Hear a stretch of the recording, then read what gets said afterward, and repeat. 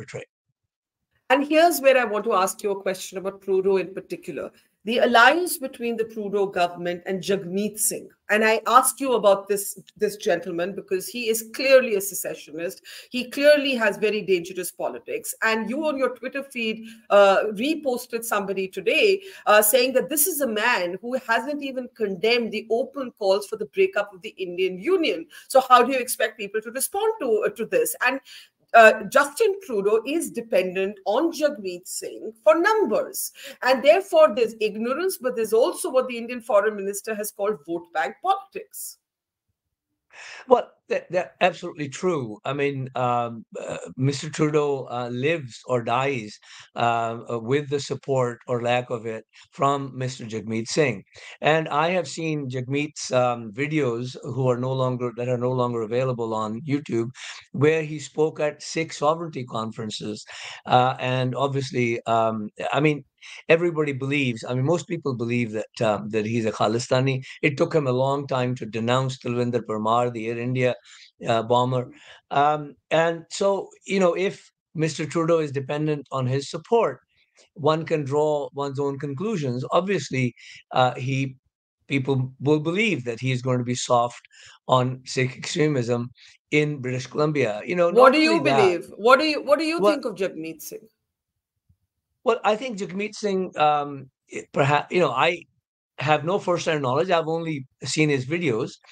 I remember one of his supporters and close friends in a documentary said that, we actually went into Canadian politics, and that he was talking about Jagmeet, to litigate 1984. Now that should tell you something. You're sitting millions of miles, thousands of miles away, and you go into Canadian politics to litigate 1984. Now, if that's true, that should speak volumes about what's happening. Can I ask you though? You said there's ignorance, there's some memory loss. Some of it is politicians being too weak because they're dependent on folks like Jagmeet Singh. But when Indians see, for example, a tableau that is celebrating the assassination of Indira Gandhi, right?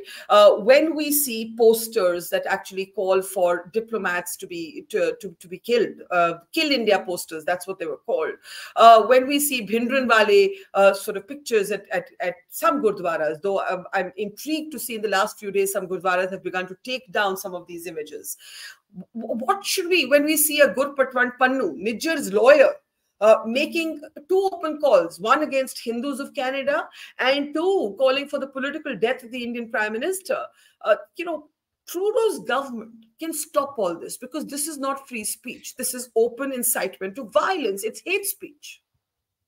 No, absolutely. I cannot agree with you more. I think that characters like Mr. Pannu, if he is not a Canadian citizen, I think the government of Canada needs to show some backbone and not allow him into this country after the kind of speech he made, extolling Canadians to expel Hindus out of Canada.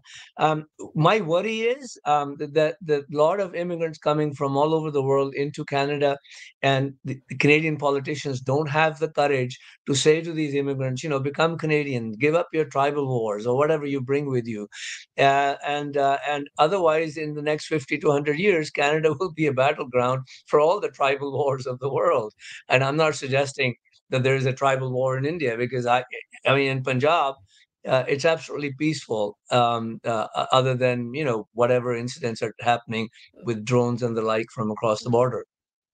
Here's my question, right? You say Canada should show some backbone and stop Gurpatwan Pannu, who's an American citizen, from coming into Canada and being able to organize these events. Yet every time this has been raised by India with Justin Trudeau, it's been raised several times. Canadian diplomats have been summoned more times by the foreign ministry in Delhi than Pakistani diplomats in the last year. And that should tell you something. The description that was once used for Pakistan, a safe haven for terrorists, has been used for Canada. My question to you is this: is the Trudeau government's policy basically that as long as you don't inflict terror on Canadians, go ahead and inflict it Go ahead and foment it in another country, we're okay. And when I say that, I'm immediately reminded that the majority of those who died in Air India 182, the Kanishka bombing, were Canadian citizens. They may have been brown, but they were Canadian citizens. So this position itself is very difficult to understand. Why is Canada taking this position? Well, it's difficult to understand for me. I have said many times that it is appropriate for Mr. Trudeau and other politicians to not always take refuge under the rubric of freedom of expression, because you can say to no politician has said what I'm going to tell you. They should say to the Khalistani extremists and propagandists who want to dismember India sitting in Canada, look, you have the right of freedom of expression, but we tell you that we support and ally a democratic India, and we support its territorial integrity. We don't like what you're doing. Nobody has said that, and that is where I think that is what they need to do, and I've been saying that quite openly. Now, let's come to the geopolitics of it. We had the ambassador from the United States to Canada go on record to say that some of the intel came from the Five Eyes, the intelligence sharing group. The Americans are calling upon the Indians to cooperate with Canada. That's all on record. Behind the scenes, many people believe the Americans will mediate, help de-escalate. But what does de-escalation look like? Because if Trudeau doesn't place evidence in public domain, people are going to say, why did you make this allegation? You jeopardize the relationship. If he places it, I don't see India saying, oh yeah, that's right, India did it. India has already categorically denied this. What is the way out of this? Is there a way out of this? I think for a while there's going to be a stalemate in the relationship.